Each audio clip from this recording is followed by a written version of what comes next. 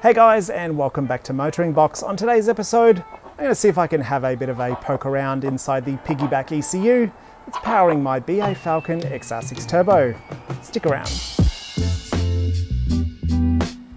Now, for those of you who are new to the channel, I bought this car about 6 months ago, and when I bought it, it had a worn out clutch, so I couldn't drive it to the best of its ability. And from what I could tell, the car was completely stock because I couldn't really get it fully on boost. When I got the clutch changed, I suddenly realized that it was boosting up to and over 15 PSI when I was on full throttle. So clearly, for a car that should have been 6 PSI, 5 PSI stock, something was up with it. So I did a little bit of digging around, and inside the passenger kick plate here, I found a Redcliffe Dyno Piggyback ECU. Now, Piggyback ECUs were the default choice for XR6 Turbo owners who wanted to give their car a little bit of extra power and get it tuned. Because if you were an XR6 Turbo owner back when these cars were new, sort of 2005, 6, 7, a Piggyback ECU was really the only option you had if you wanted to get your car tuned. So yeah, back in the day, around that time, this car would have gone in for a tune at Redcliffe Dyno, which is now known as Real Dyno, and that's a company based out in Redcliffe here in Queensland.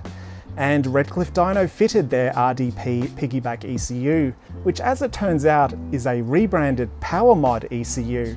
See, I've been digging for months trying to work out what exactly is running in this car, and I've finally worked it out. So PowerMod, I actually found a website for them, runs on Flash, or half of it does, and you can only see certain bits of information, but it did give me a little bit of a background as to what this ECU is capable of. And when I found the list of what it can do, I've got it here on my phone. This Piggyback ECU has a built-in map sensor, which you run a vacuum line to, and it can detect up to 22 PSI.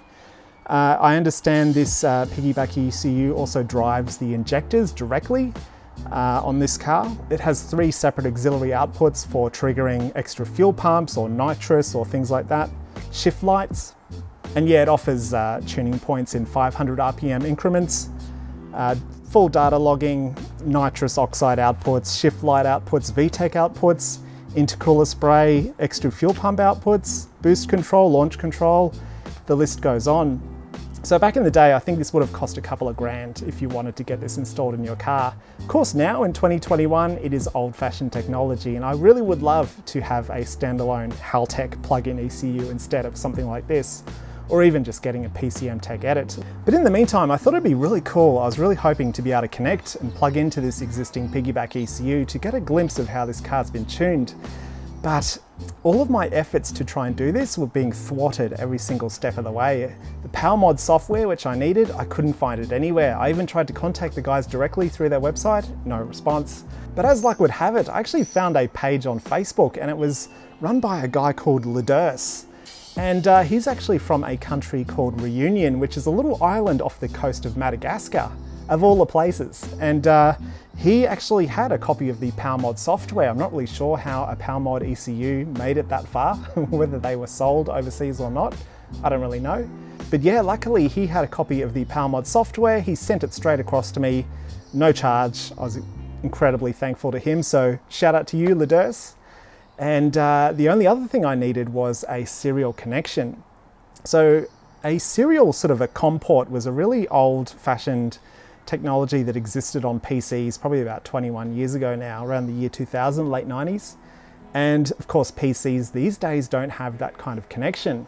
But luckily, I found on eBay you can get a serial to USB cable, and that's exactly what I've got here. The little RDP Piggyback ECU is of course lurking it behind the kick panel here in the passenger side of the car. So I was able to poke the COM port from the ECU out from behind that panel, plug the end of the serial cable into that, and now this one goes into the computer. If I can connect successfully to that ECU, I'm not going to make any changes. I just want to have a look because I don't want to mess around with how this car's been set up. I do reckon it can be tuned better than what it is running at the moment, but I don't want to launch my engine. I don't want to damage any components or anything from tuning my car incorrectly. That's what tuners do. That's what they're trained for. That's what we pay them for. But yeah, I'd definitely love to have a look and see how this one's been tuned. So let's check it out. All right guys, so I've got my laptop here. Let's get it all fired up and have a look at this app. I really hope I can connect successfully to this ECU. If not, this whole video is going to be a failure, and we've had some really shit weather here this weekend in Queensland. So I must apologize in advance. You know, this is the only video I'm putting out this week, and I know it's probably going to be a bit of a short one, so terribly sorry about that. So I'm just firing up the PowerMod software. It says it is unable to communicate on the COM port. That's okay, haven't got it plugged in yet. So what I'll do for now, we've got the option of going online, but what I'm going to do first is go offline just so we can have a look. So look at that, that's the PowerMod software.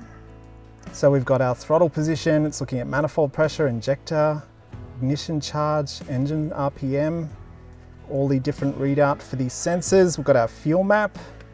So yeah, look, that looks pretty interesting to me. So let's plug in our little USB cable and see how we go with it. Always plug these in the wrong way around. All right, finally found the hole. And hopefully we can go online. Warning, incompatible firmware.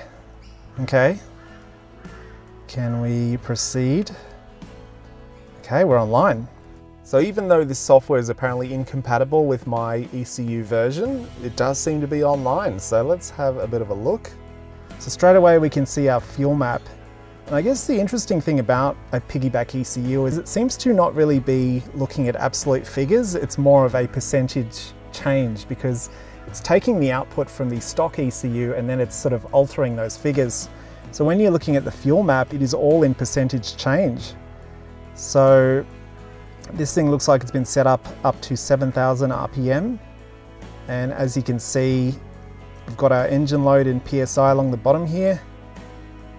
And it seems that, yeah, obviously when it hits boost, the figures are rising.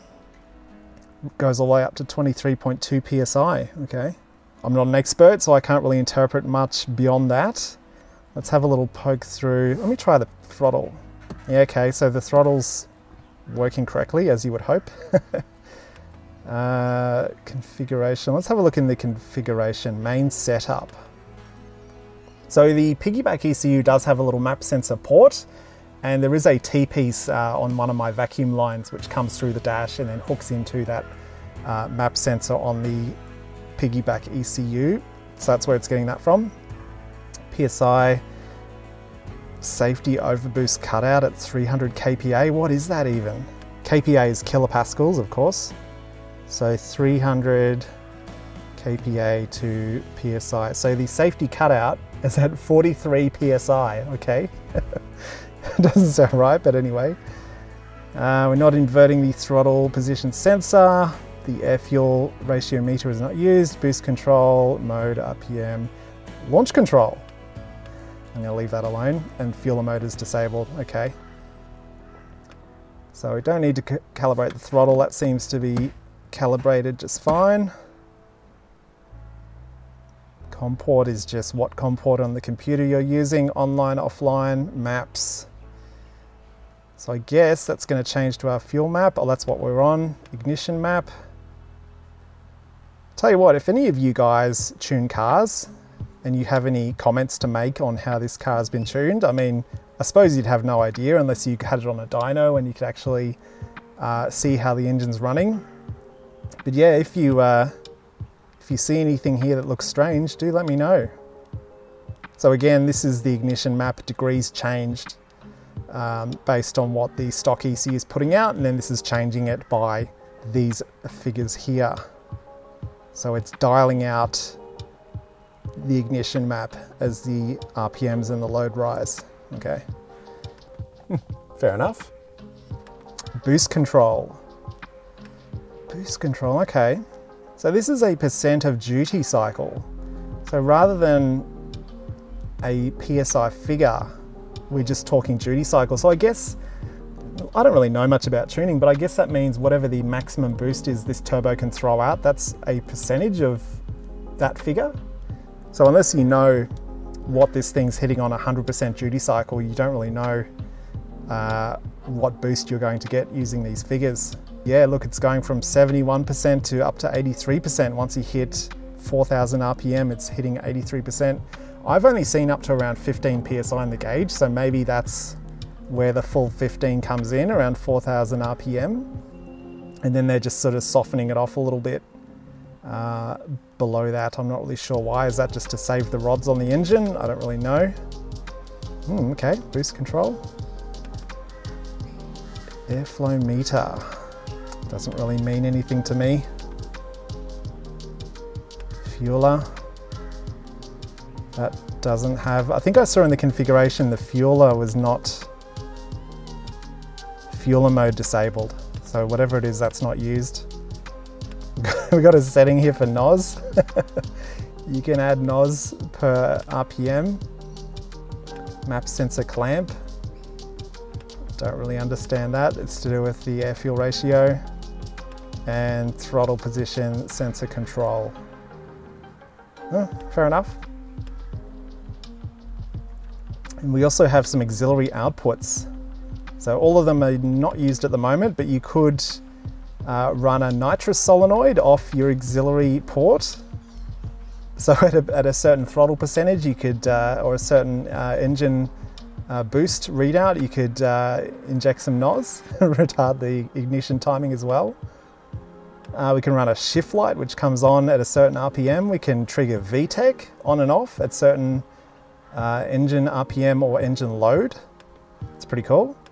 Dual intake valve. So I don't think XR6 turbos, well, actually, I know they don't have an intake valve in the intake manifold. The naturally aspirated ones do, so you could use that to trigger that valve at certain RPMs.